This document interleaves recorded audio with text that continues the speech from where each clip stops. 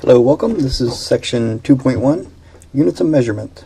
So what do you need to know out of here? Well, basically you need to know that if we're talking about a meter or a centimeter, something like that, we're talking about length. So we're talking about a distance.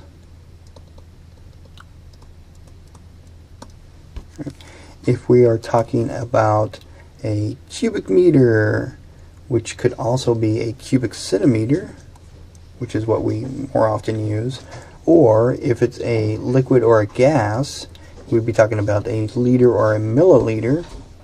Well, now we're talking about volume. Okay? Now, a couple of conversions that you have to know. Of course, 1,000 millis are in a base unit, but this is a big one. 1 milliliter is equal to 1 cubic centimeter, so always remember that. And then also here, just to let you know, any English to metric units, like this is English to metric, you don't have to have those memorized. If you ever need to use those, I'll make sure that you have them given to you. Okay, so don't take time to memorize. There are 3.78 gallon or 3.78 liters in 1 gallon. So, you know, volume, we're talking about the length times width times height. So that's going to be the volume of whatever you're talking about.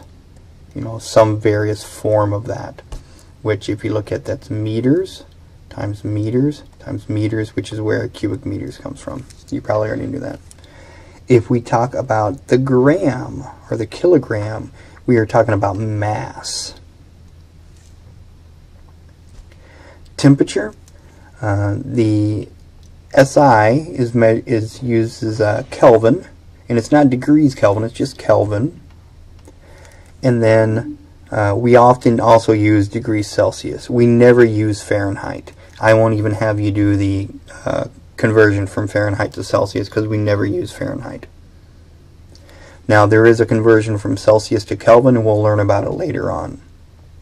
Celsius, of course, is based on water. So water freezes at 0 degrees Celsius. It boils at 100 degrees Celsius. So that's temperature. Time, seconds. Typically, you know, you guys know what time is. Okay, and that's it. Section 2.1. Oops.